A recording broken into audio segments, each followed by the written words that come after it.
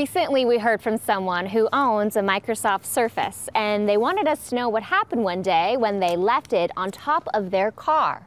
They forgot they left it up there, drove off, it fell off, and landed in a very busy street. What happens next just might surprise you.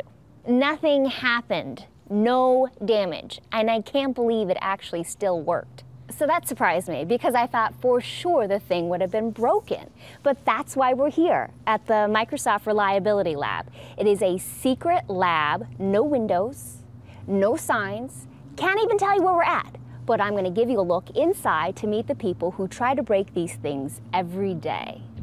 This is by far one of the most secret buildings that we have on campus. We control our access to this building very, very heavily. We have testing going on that we do not let the public know about. You know, I think about this facility kind of like a medieval dungeon, where each room has a device that's a torture chamber with a different torture in each one. You know, in some they're being dropped, in others they're being put through extreme temperatures.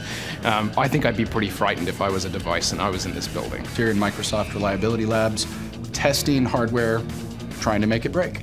I get paid for breaking stuff.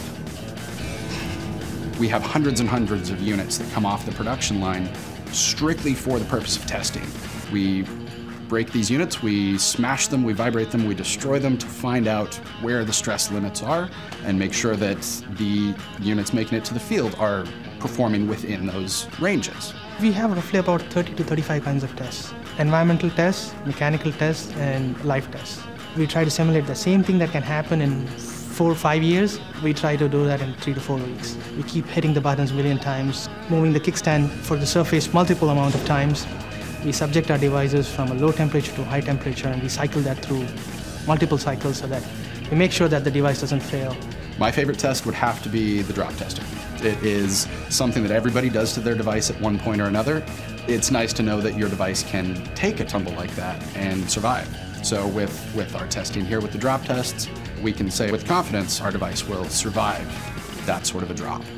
And to me, it's just fascinating to see a unit experience those forces and pick it up and it still works just fine. It's extremely important that we get that knowledge in-house before these products go into the customer's hands. You may not know this, but Microsoft's been making hardware for 30 years. We actually started with a mouse, and then we've made keyboards, we've made headsets, webcams, and a whole variety of other products, not to mention the Xbox. But Surface was really the first time we were making a PC, a tablet PC, and as such, it was super important to put it through its paces, and that's why facilities like this were so important to us.